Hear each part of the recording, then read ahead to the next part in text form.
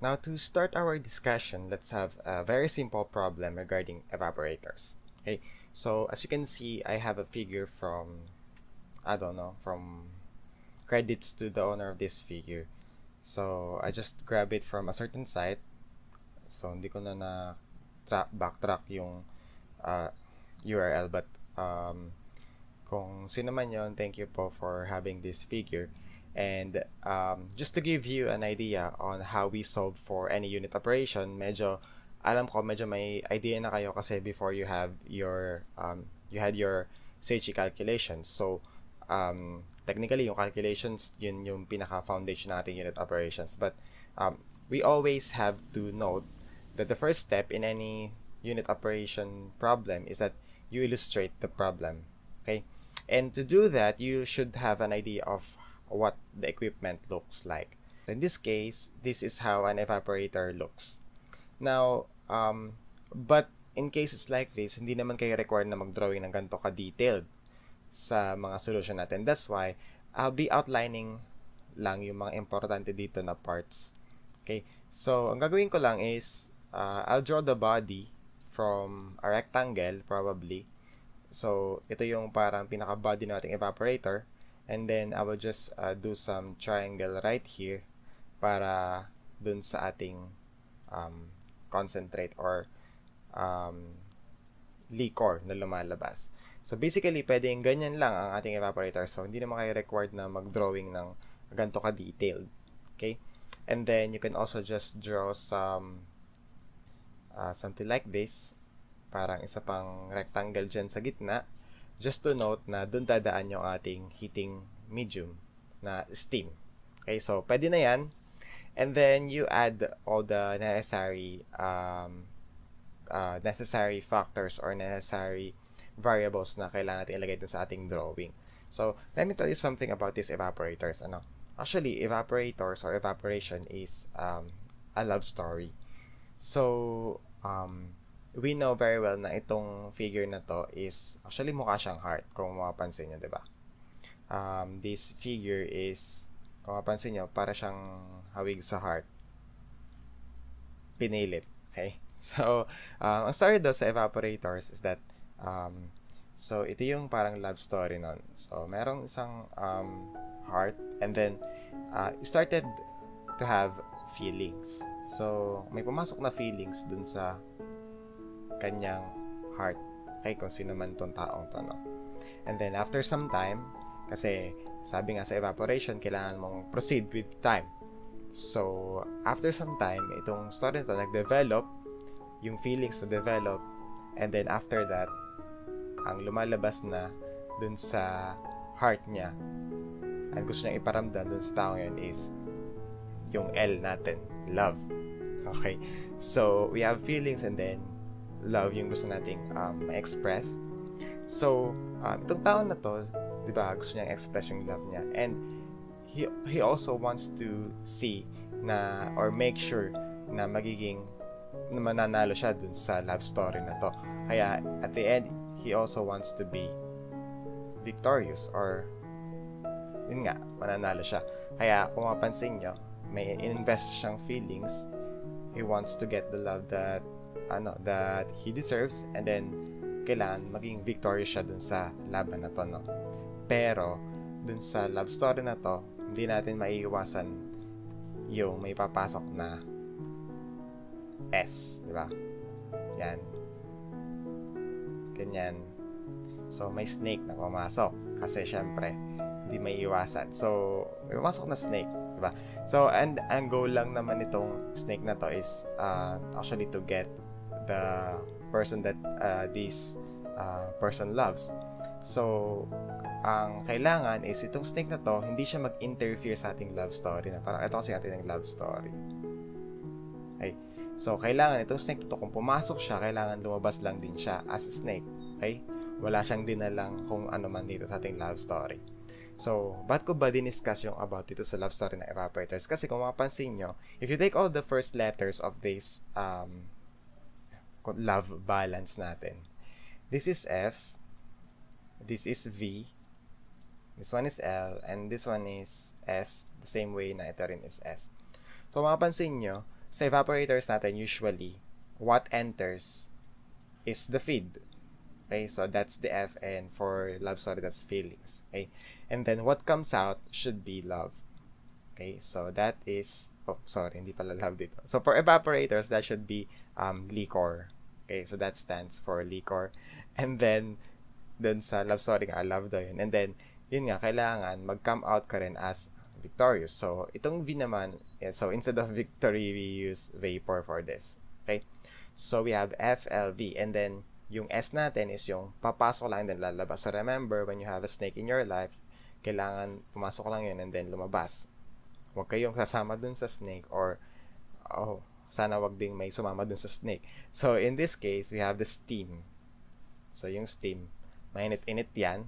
So, papasok yan dito sa ating heating medium and then, lalampas lang yan dito sa atin. And in a condensed form. Okay? So, lusaw yan.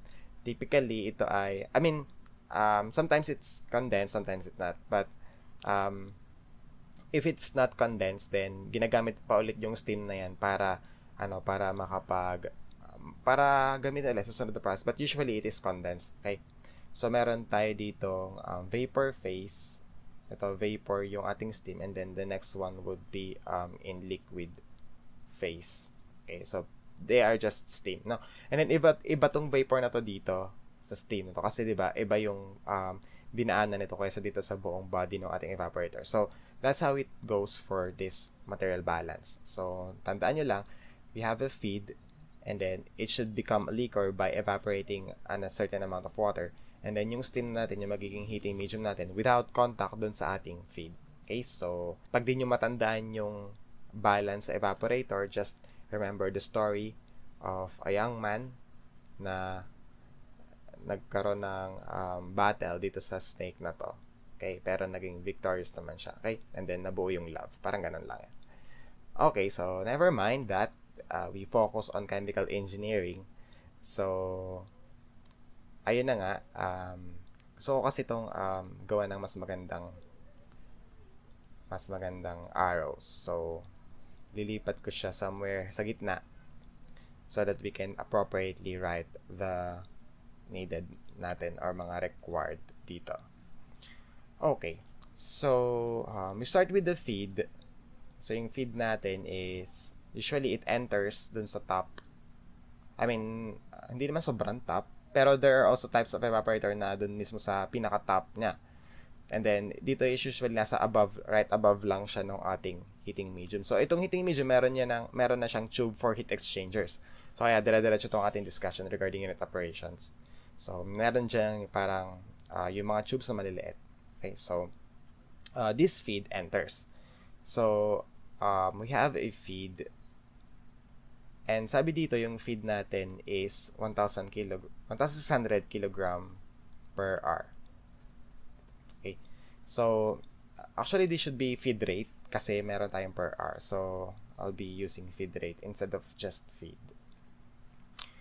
Actually, hindi naman yun sobrang importante kasi gets naman yun ng kahit sinong kemeng. But, just to be consistent with mathematics, pag sinabi natin feed rate, ito yung number or amount of a certain substance with respect to time. Pero pag sinabi nating feed lang, ito mismo yung certain amount lang. For example, 4,000 kg. So, as in kilogram lang. Pero pag rate, ito yung with respect to time. Okay? So, that's per second, per minute, per hour. Okay? So, that's the feed rate. And then, sabi dito, so ito yung single effect lang. Mamaya, papakita ko sa inyo kung ano ba yung double effect or triple effect or multiple effect. Now, in a single effect evaporator, so yung single effect is technically isa lang yung kanyang one unit operation process siya. So, pagpasok ng feed, labas na din, tapos na siya. So, we have 20 grams per 80 grams water. So, yung concentration nito is, based on the given, is 20 grams per 80 grams of water. So, ito yung kanyang concentration. No? So, for every 80 grams of H2O, meron dyan 20 grams of H2O. So, if you would be asked what is the concentration in terms of percentage sucrose, so you should be having something like 20 grams divided by 80 plus 20. So, that's actually the concentration in terms of percent. So, next one is This is to be concentrated to 50% weight. So in short, meron ditong lalabas na liquor. And this liquor would contain 50% weight of sucrose. So that's simply 50% by weight. And this is sucrose. So basically, kung meron ditong 100 tayo na liquor na hindi naman natin alam kung ano yon. So meron tayong, for every 100, meron dong 50 grams na sucrose. So yon. And then, syempre, meron ditong vapor na lalabas mula dun sa ating vent or dun sa top ng ating figure. Okay, so we have there the vapor rate. And then, ina-assume lagi natin naman yun na pure water kasi syempre, alangan namang sumama yan. Nabibit natin yung purpose ng evaporation if that's the case.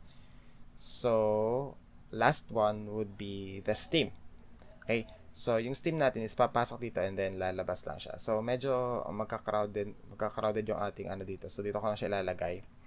And then, itong ating steam. So, I'll make it red para medyo may distinction.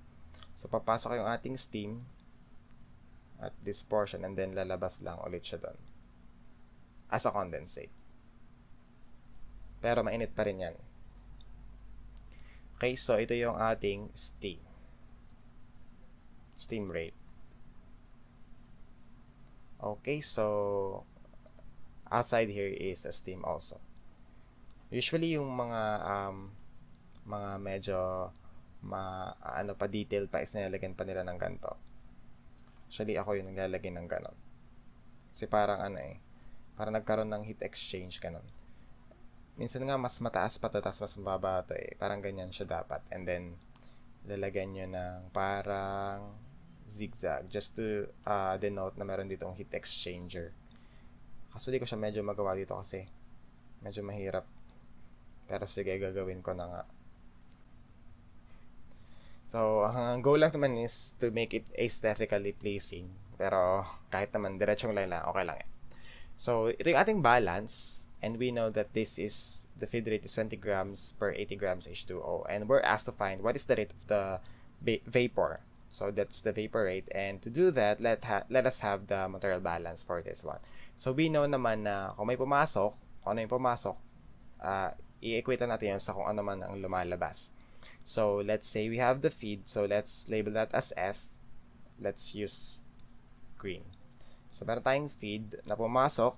And then meron tayong steam na pumasok din. So, this is what goes inside, diba? And then this is equal to what goes out. So, we have the vapor and then the liquor. And then, of course, the steam. So, this is, this comes out. Okay, so, ito yung goes inside and then this one, or these ones come out. So, and after that, this is actually the overall material balance. We can now cancel S because kung ano may pumasok na steam, yun din yung lalabas na steam. So, we're left with F is equal to L plus V. So, this is the overall. Let's use this one. So, we have the overall material balance. Okay. So, this is it. F is equal to L plus V. Okay. And now, let's try to substitute yung mga values natin kung meron ba tayong pwedeng substitute. So, we know very well that our feed is 1,600 kilograms per hour. Pero, we have no idea what are our vapor rate and liquid rate. So, we're left with that equation lang. So, we have two unknowns here. We can do component balance para ma-check natin yung the other equation para ma-solve natin yung ating remaining unknowns. So, in this case, we know very well na to do any component balance, we just have to take the fraction of that component na we're talking about. In evaporators, we know na yung component na tinutukoy natin is always the solute. So, for example, you have water and sugar. So, you know that the component I'm talking about is this sugar. Kasi, yun yung ating pinaka-solute, diba? So, parang wala naman sense kung sabihin natin na water yun. Kasi, technically, we're removing water. So, bakit natin kailangan siyang pag-usapan? I mean, as a component, diba? So, in this case, we write the overall material balance again. So, that's F is equal to L plus V. And then, you add all the fractions of that. So, we have F, and then you add XF. This is equal to L and then XL and then plus V XV. And knowing for sure na dito sa vapor rate natin, wala naman dyan lumalabas sa component ng sucrose. So, this becomes 0 because XV is equal to 0. Diba? So, we're now left with FXF is equal to LXL. So, in that case, we have F. So, the feed is 1,600 kilograms per hour. And then, our XF is the fraction of the sucrose in the solution. So, if we're talking about the fraction of the sucrose, we know that now that that's 20 grams sucrose per 20 grams of sucrose, and then we have the 80 grams of water. So don't get confused with this because the given is actually 20 grams per 80 grams, but that's just the fraction, the amount of sucrose per solvent. But in this case, we need to amount all the solution, the total weight of the solution. So we have to take 20 plus 80 in this denominator. And then that is equal to L. So we don't know L, but we know very well that XL is 0.5 or 50% based on this given. So we can solve for this. So the value of our L, or the liquor rate, is